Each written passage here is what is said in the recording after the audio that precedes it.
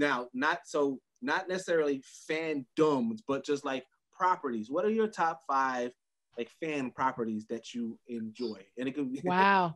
Here's the thing, caveat to make it easy, it does not have to be in order, and it can be currently what you're indulged in.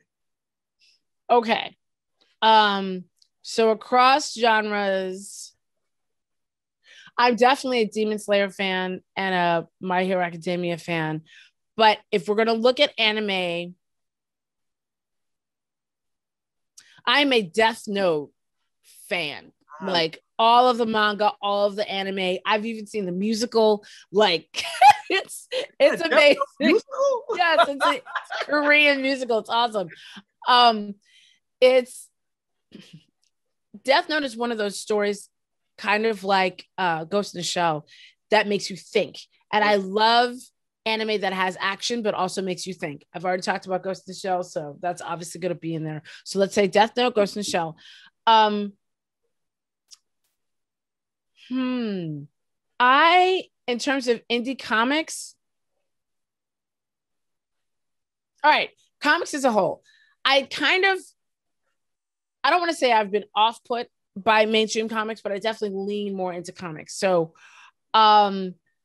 I did not think I was going to like X-Men again until Jonathan Hickman's run. Like I am old school X-Men. I love what was done with those characters, but Power of X, House of X brought me back in. Okay. That whole run has actually been absolutely fantastic. Okay. And then I would also say, if we're going to look indie, this is so hard. Another really good story that I just don't think gets a lot of love. There's a couple of them. I'm going to, it's not Invincible because I actually didn't read Invincible. I just started watching it like everybody else. The comic 100 Bullets. And you can now read all of it. Oh. I'm trying to think of when it actually started. The very first you got a guy one. on Discord who he has unlimited resources for like these comic runs. So when yeah. So it's a Brian Azzarello written comic. And also, this is the thing that indie comics can do that mainstream comics can't do a lot. Indie comics can many times, especially if you're looking at Image and Valiant and stuff, they will keep an artist and a writer for the entire run. Yeah. It doesn't change. Where Marvel and DC, because they're cranking things out so fast, no one has the schedule or the bandwidth to do that. So they keep having to change. Brian Azzarello and Eduardo Risso did an amazing job on 100 Bullets. And the premise basically is, short and long of it is, there is trying to give the shortest version. There's a man with a suitcase that shows up and gives you a choice. And these are all different people in all different scenarios.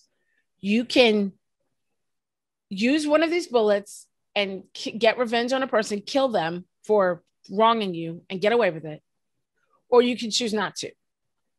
But in every single instance, we get to hear this seemingly normal person, this extraordinary horrible thing that they've been through and the choice that they make. And it is fascinating. So I tell people all the time that is one that they absolutely have to read. Saga is now done.